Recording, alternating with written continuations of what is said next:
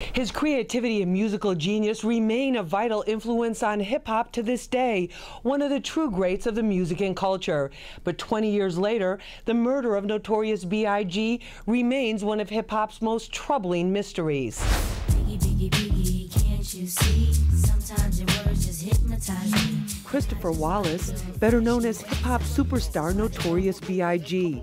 The Brooklyn-born rapper was 24 years old and at the height of his platinum-selling popularity when he was gunned down in Los Angeles on March 9, 1997. He was coming out of an award show after-party. His best friend Lil C's, who was 17 at the time, says they didn't see it coming. They played Hypnotize in there like 10 times. Everybody was showing love, going crazy, and we didn't get no threats. There wasn't nobody throwing up no west side at us. It was just really just totally cool.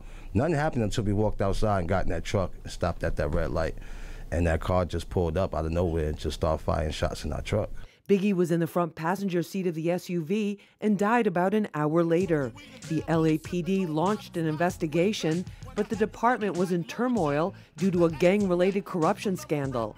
At one point, they came to New York, says former NYPD Lieutenant Darren Porcher, who was involved with the case. The LAPD came to New York City, and they met with a contingent of officers within the NYPD because they were trying to assess who Christopher Wallace knew here in New York City. It was all a dream. I used to read Word Up magazine. Biggie's murder broke the hearts of his fans, many who saw his rap to riches story as an inspiration for their own lives.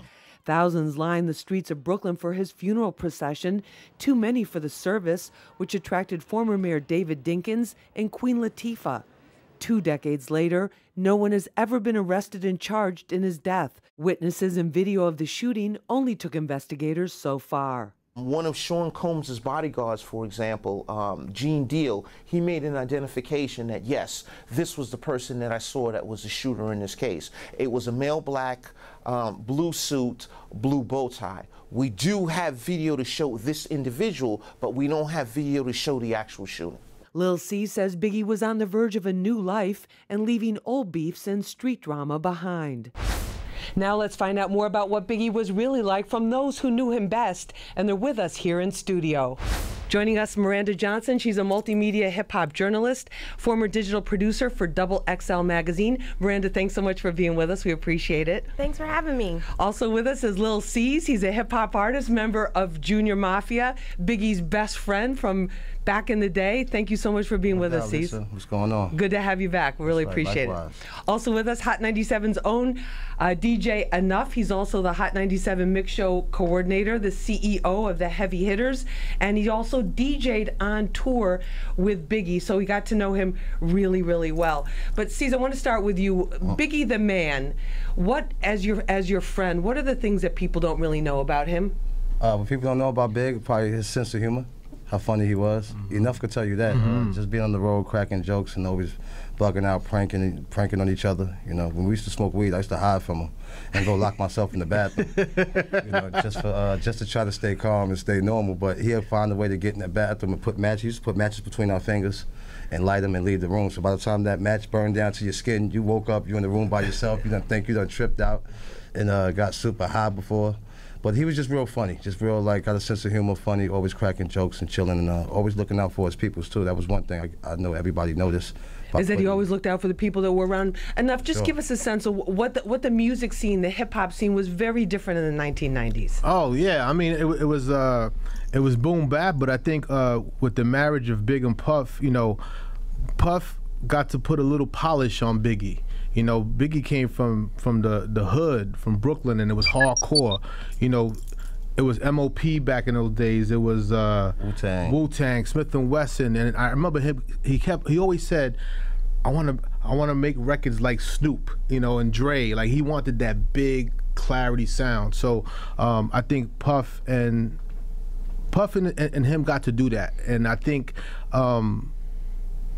as much as sometimes even like during the days I should be like, oh, we're not gonna polish him up, but that polish I think is what took him to the next level.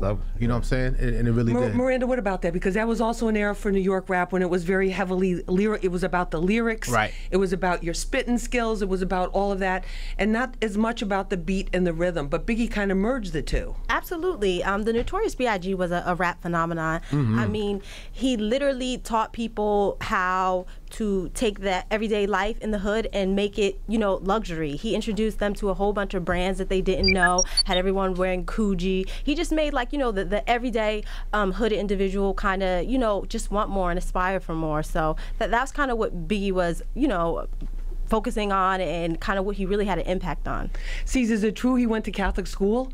Yeah, that's where he learned. His mom said that's where Miss Wallace said that's where he learned to write so well. Like, so when you hear them rhymes and you hear him using these words, you would, because he was smart, he was sharp, he was in school. Like, Big was a nerd. He didn't come outside for a while till like he was like 15, 16 years old. Really? Yeah, Miss Wallace kept him away from Fulton Street. Because she was very strict. Yeah, and then once he got a little older, you know what I mean, and one of his friends, Chico, had took him around on Fulton Street. It was over.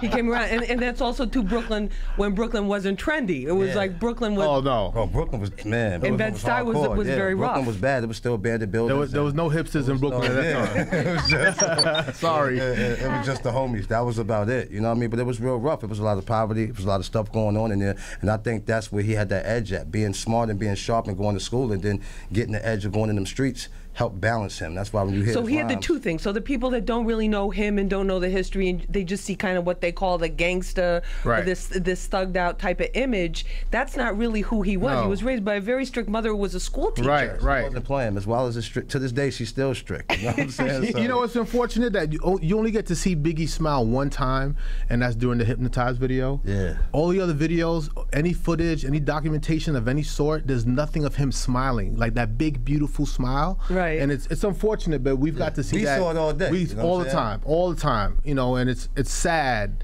you know, after the fact. But that boy's smile was incredible and infectious, and I wish the world got to see more of that. That's the last thing you're thinking. It's like I'm about to walk out of here. My homeboy truck is about to get shot up. He's about to die.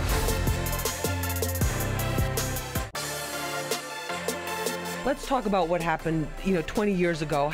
I remember where I was and how I got that phone call on March 9th, 1997, that this had happened, and the word spread, and we all rushed down to Hot 97, to the station, to just deal with it and find out what was going on, because there was no social media in 1997 like that, so you had to really go in person and just show up. But enough, where were you when that happened? For me, I was home sleeping. My brother-in-law at the time, Will, woke me up and was like, yo, turn on the radio, man. I think your man got killed. And he didn't want to tell me, and I was like, what?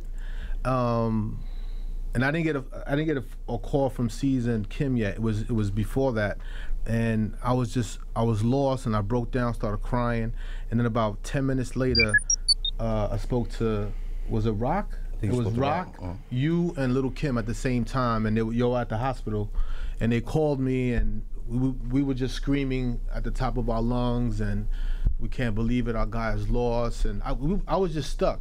The crazy part is, I don't even remember asking them what happened. You know how usually you ask somebody, well, what happened? Right. We didn't even ask what happened, because in my mind, and I told Caesar about this yesterday, I had this pre-notion like this guy was gonna pass away. You did? I did. I was telling D-Rock before I said, just watch our boy, man. Because, look, listen, let's be honest. During that time, it was very tense. During that time, it was very tense. We got a lot of violence. A lot of threatened, what's those called? Death threats. Death threats, crank calls. All that stuff was real.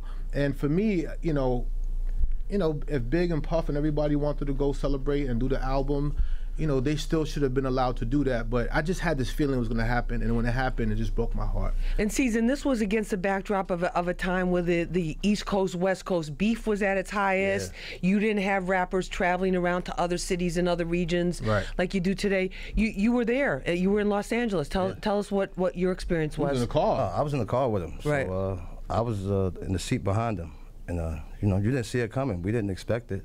No, we was out there for almost 2 months, just doing promo. He was working on Puff album. He was helping Puff with some of his records for his album, and we were supposed to went to London, I think, 2 days before that.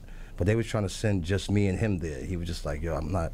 Who gonna do my flights and tickets and hotels? Lil C's? Like, come on, like, I'm not gonna do that. He's like, yo, I'd do anything to not go. And we were just like, Puff was like, all right, well, you wanna work? He was like, yeah, I'll work.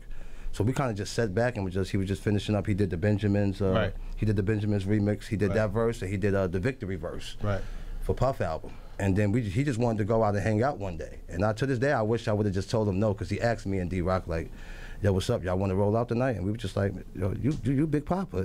We out here with you. But wasn't that the awards? There was the awards, and then they broke, and there were like thousands of people. Soul Train Awards. Yeah, it was that weekend, and I think we were sitting in front of Andre Harrell had a party at this mansion out there in the hills, and Big was like, you know, I ain't been out in a few days. Let's go have some drinks and go chill. And we wound up going to the museum, to the vibe party. Which is where they had the party. Yeah. And then they left, and then you guys left. Yep, we left, and it wasn't no problems either. Like, they played Hypnotize in there like 10 times. Everybody was showing love, going crazy, and we didn't get no threats. It wasn't nobody throwing up no West Side at us. It was just really just totally cool. Nothing happened until we walked outside and got in that truck and stopped at that red light. And that car just pulled up out of nowhere and just started firing shots in our truck. To the side of the truck? Yeah, we was in the middle lane. It was like 3 lanes. And once we pulled out from under the parking lot, we got caught at that light right there. So whoever must have got through that traffic from everybody pulling out the parking lot, and he just rolled up on the side of us, didn't say nothing, didn't yell nothing, just came and just started firing in the door, in Biggie door. I was right behind him. I jumped out, touching myself, thinking I got shot. Cause I was literally right behind him. He's in the passenger seat, and I was in the back seat behind him. So there was nothing like at the party, like you said, there was nobody throwing up a set sign, nobody, looking at you sideways Totally smooth. I mean, we was out there for 2 months, so we used to get little people like, little jesters throwing West Side when we went to the mall and stuff like that. But it was real light stuff, you know what I'm saying? And Big just wanted to be there. Everybody was like, why he was out there. That was Big calling. He wanted to go there. He wanted to be there. Cali. He enjoyed it. Big love Cali.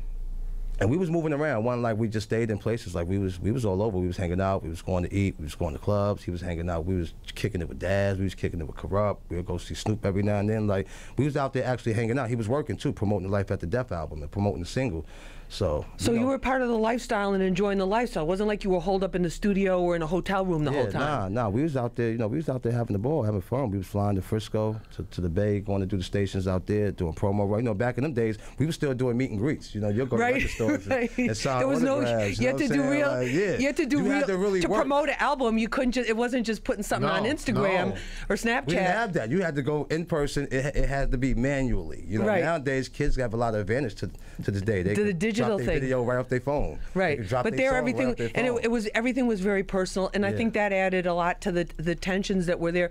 But after you jumped out of that truck and you heard those gunshots, then what happened? And then we went back. We went to the back of the truck just for a minute, just to cover, and then we realized Big door didn't open, and we all ran back to the car, and he was just like leaning over the console of the seat, just with his eyes just like wide open, just with that shocked look, like he couldn't believe what happened. And he didn't yell, he didn't say nothing. There was no words from him. And we all just jumped back in the truck, and Puff got in our car, and we just drove to the hospital.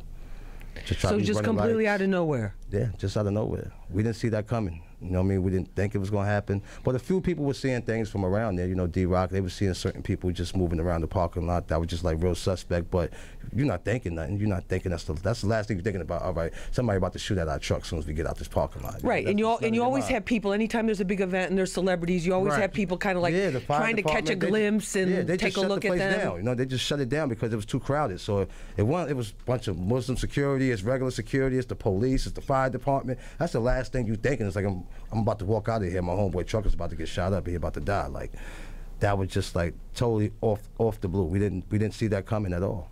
And to this day, nobody's been arrested for that murder. No. There have been all kinds of different theories and investigations and things like that. But does that bother you as his friend, as somebody that just was so close to him? Of course. I want that justice for his moms. You know what I'm saying? Miss Wallace, that was her only son. Right. And she's been fighting for that justice to this day. You know what I mean? Like, she wants somebody responsible for that.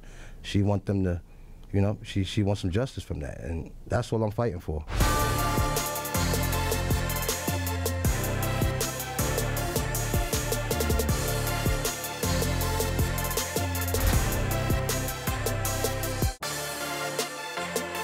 There's a whole thing, you know, with the rappers from that era, everybody had kind of like the notebook, and they were writing in the notebook, and people would pull out their notebooks and like, I write my own lyrics, and here they are, and this is what they are.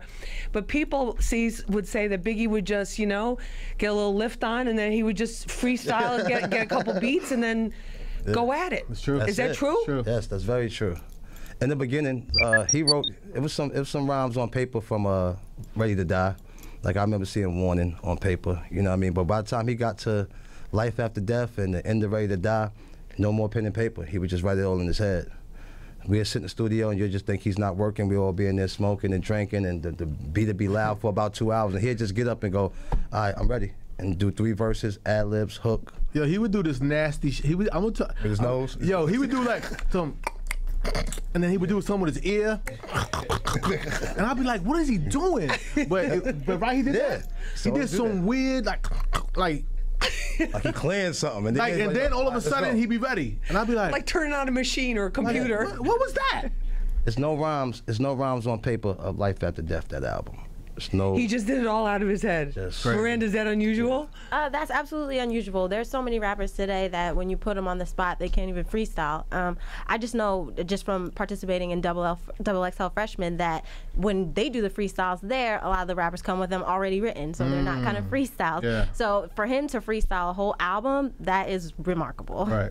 And with the hooks and everything already played. And it was memory too. He would just lock it in. Like, he would sit there for 2-3 hours, but you would just think he's just like not doing nothing. You're just like, all right, he's just chilling. Yeah, but I can see it because it's like almost like if you're an actor or actress, right? You have to remember those lines if you're performing at a play or if you're doing lines for a movie. So maybe he was just doing that same kind of technique in his brain while the beats. Because he would have it set up. It would already be like set in his head. Like, when you hear it, you just know, like, all right, he already had that in there. Right. Like, you know what I'm saying? Right. But he just memorized it. He would just go in there and just and just lay it down. But he would have it all structured together, like it's already like this, right? Because it sounds like so organized. Yeah.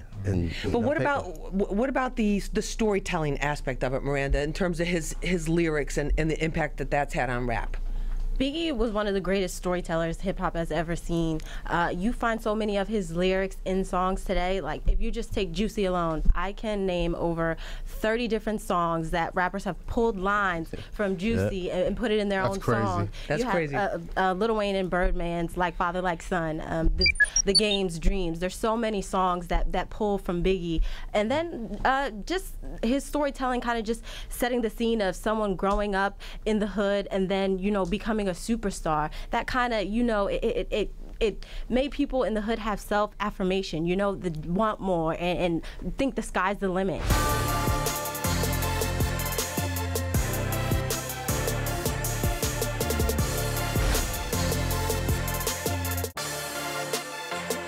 Miranda Johnson, multimedia hip-hop journalist, the one and only Lil C's. Thank you so much for sharing such personal things for us. We really appreciate it. And DJ Enough, my brother, always a pleasure to have you. My love. And I want to say this. I've been talking to a lot of people over the years about the murder of Biggie. As you know, I'm a news reporter too. If you have anything you want to tell me, you know I do not reveal my sources, even if I have to go to jail to protect them. That's word. And you can contact me. You don't play. It's true. I'm not playing. I'm telling you right now, if you have anything you want to tell me, if you have any piece of information together, murder cases are never closed.